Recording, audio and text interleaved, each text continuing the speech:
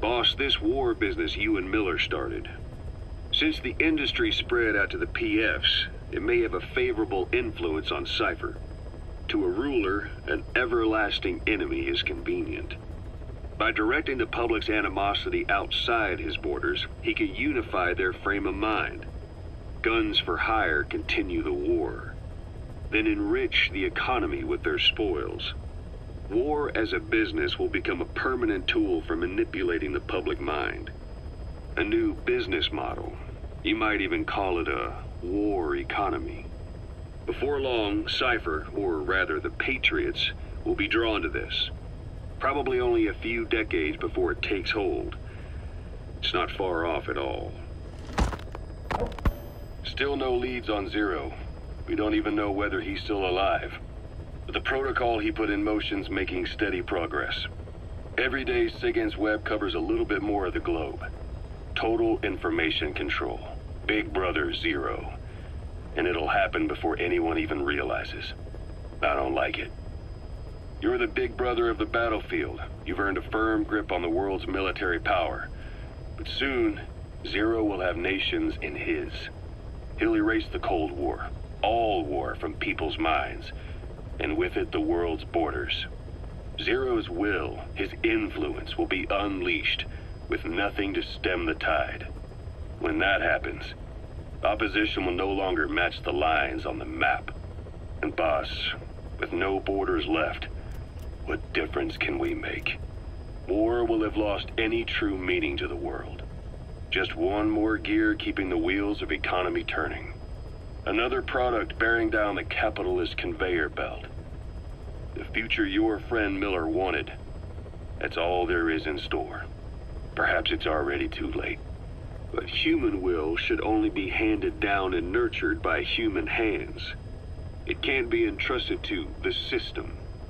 Especially not that soulless phantom that Zero's left in his wake. No matter what happens, we'll have to fight someday to reclaim our truth. Until next time, Big Boss. Someone has successfully struck at Zero. Since Zero's using a private network, we get information, but we have no way to trace his location. That means the details are still fuzzy at this point, but apparently some new bioweapon was used. As soon as he noticed the dip in his vital signs, he had his stomach pumped and even underwent blood dialysis. But he didn't fully recover. Ironically, if Zero kept more company, he'd have been safe. Since the incident, his speech and actions have been getting more unhinged by the day. He's probably been rushed to another safe house for intensive care. But the location is a complete mystery. That's the way he operates. He went to incredible lengths to make sure his great escape went unnoticed. So far, I know at least Langley and the Pentagon were involved. He had a blackout triggered in New York to disrupt the transportation and information grids, and at least 2 submarines were sighted off the coast. The personnel involved were working off a cover story. Naturally, the White House was fed the same thing. The project is buried under a pile of dummy ops and backup plans stretching across multiple organizations. It's safe to say not one of the people involved knew what they were moving or to where. All top secret, no trail, no leads. He's living up to his name as usual. Only this time, even I can't find him. Now, the only record of his location lies within the Cypher AI that was at the heart of the escape plan. And that's closed off, with its data sealed away in a secret location. Skullface was able to put together this assassination attempt, but even he can't possibly know where Zero is now. I'll keep searching, but when you're up against he who controls information, it's gonna be a long battle. Boss, it was Anderson after all. That's right, the man who went by SIGINT during Operation Snake Eater. Following Zero's disappearance, he's taken over command of Cypher. Well, to be precise, the AI he oversees has. The idea to have an AI act for Zero came about in '74, when the data from the mammal pod penetrated NORAD. Clearly, an AI couldn't be allowed to make its own decisions.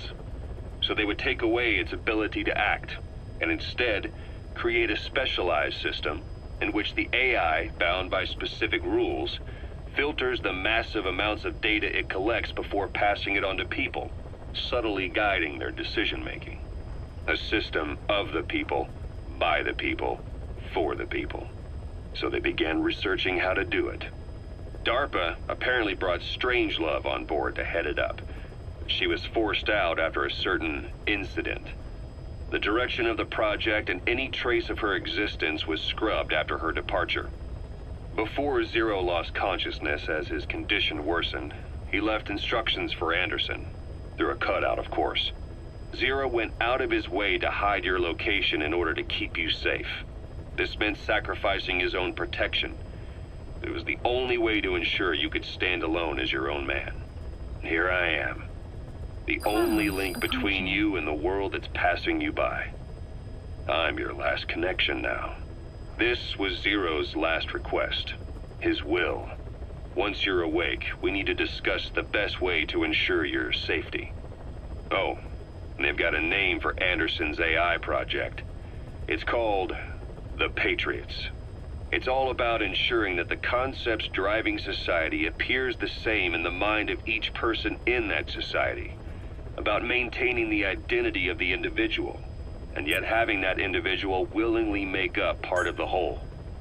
I guess it's fitting to call that patriotism. Creating a united world. Zero's will is already fading into a shadow of what it once was. Systems, guidelines, rules, laws. When you take a mentality and fix it in a solid shape, put it out there in the hands of people, it can only begin to decay. No mentality can last forever. When the body dies, the will dies with it.